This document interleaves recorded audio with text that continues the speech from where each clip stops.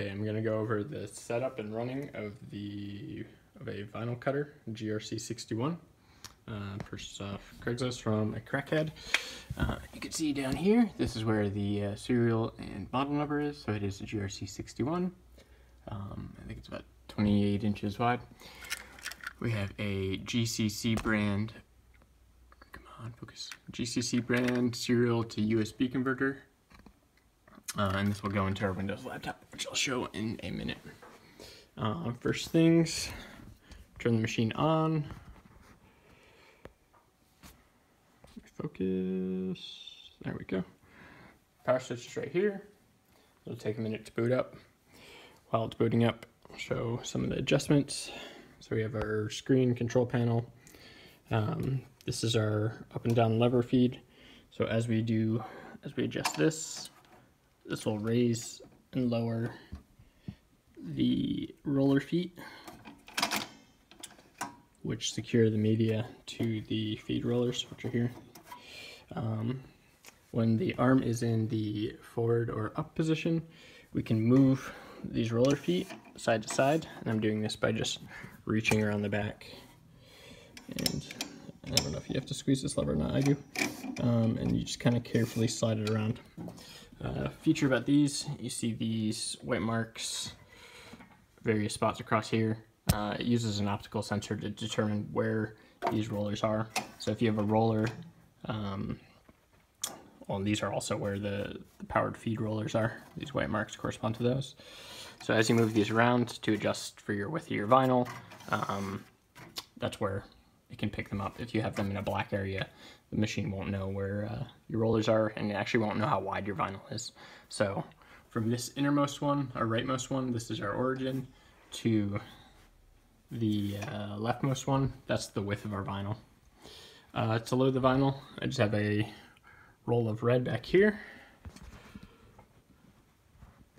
Just kind of feed it through the machine from the back. Once again, we have a feed lever up. You'll hear the fan kick on. Just gotta kind of work it over all the rollers and our cutting strip.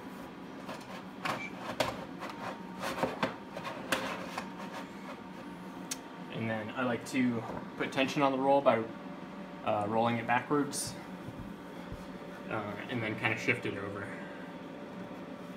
And what I'm doing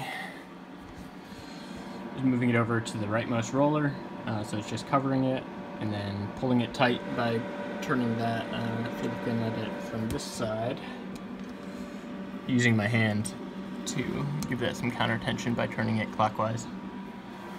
That'll pull it tight, and because you want this vinyl tight and straight, perpendicular to the feed motion. Once that's done, flip the lever down, and the screen will give you some options. So lever up, load media, lever down. Since we're using a roll, you press the up key. If you're using an edge, I don't know what that means, or if you're using a single, which is just like a small square vinyl, like an offcut, you can do that, and then it'll also check the forward back motion. One thing to note, I do have a little piece of vinyl over here, just in case I want to cover the feed sensor, which is useful if you're doing a long cut and the vinyl lifts up and it can't read the feed sensor. So we have a roll. We're going to press the up key. Now it's going to size the media so it goes all the way across.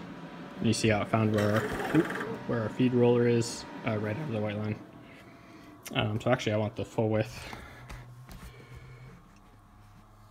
So I'm going to lift that up, slide this over, counter tension on it, eyeball it, make sure it's straight, lever down, press up on the feed. A couple settings on here, the most important things. So it does have an offline and an online kind of mode. So right now it's online, which means it's ready to cut. But we can change things like speed. I'll just kind of, so if it's online, turn it offline, and it'll give you the options for setup. So other buttons are set up. Speed, we're at 1 inch per second. And you can see up is plus, down is minus, Left key is escape, or enter is okay, and that's referring to these. So left key is almost always escape. So speed or force, we're using 5.11 ounces, depends on what you're cutting. Some of the metallic vinyls are thicker, cast vinyls, whatever, you can play with it. I think general settings are around 4 ounces. So escape out of that. We have our offset, 0.005 inches. Check the instruction manual, you can see how to measure this, but that'll get you pretty freaking close. And then, let's see, function, we can go through these settings. This is for recutting or making copies. Your baseline speed, your cutting quality, normal or fine is what I normally use. Smoothing cut, not sure, tangential mode. These are some of the things for cut quality and different things, and you'll see this, you can look in the manual and find this. Panel setup only, whatever. Press left to go escape. Tool setting, if you have multiple tools, like a pen tool, whatever. And then we have a cut test. So we'll do a little cut test first. First thing, when the machine's online ready to cut, you can't move the cutting head at all or the vinyl back and forth. So we hit offline, and this will allow us to move our tool. Let's focus, okay. We're just gonna find a clean spot on the vinyl. So up and down feeds the vinyl, left and right moves the cutting head. Just gonna put it kind of right there. And then we'll do a cut test. Once again, it's giving the instructions, you can move it around, you hit enter. Cut a little square, press feed down so you have some stuff to work with, some material. Take razor blade, and of course you can't see this, it's too fine. Just pick up the edge, just peel it back. If you have everything set up good, this should peel back. No corners should stick, no edges should stick, but one corner always does. I like to put those there. Okay, so if you have something like your offset set wrong, what you'll have is you'll have little bridges in the corner. So we will move the machine to a good kind of cutting spot, and then ORG is origin. This is our kind of starting point.